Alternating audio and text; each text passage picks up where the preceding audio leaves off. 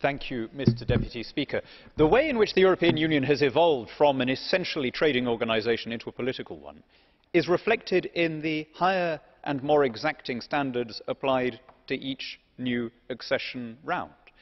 It's no longer a question of countries being able to sustain the obligations of the free market. We are increasingly making demands that touch on their judicial systems and their foreign policies.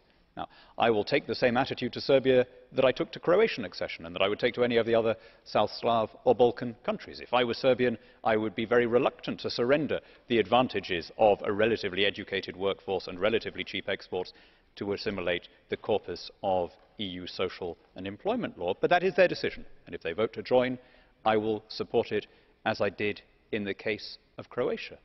I do have to wonder, though, at the lack of historical imagination here on our side, that in this centenary year of the Austro-Hungarian Memorandum to Serbia, we think nothing of making it a precondition that Serbia puts foreign powers in charge of its judicial system.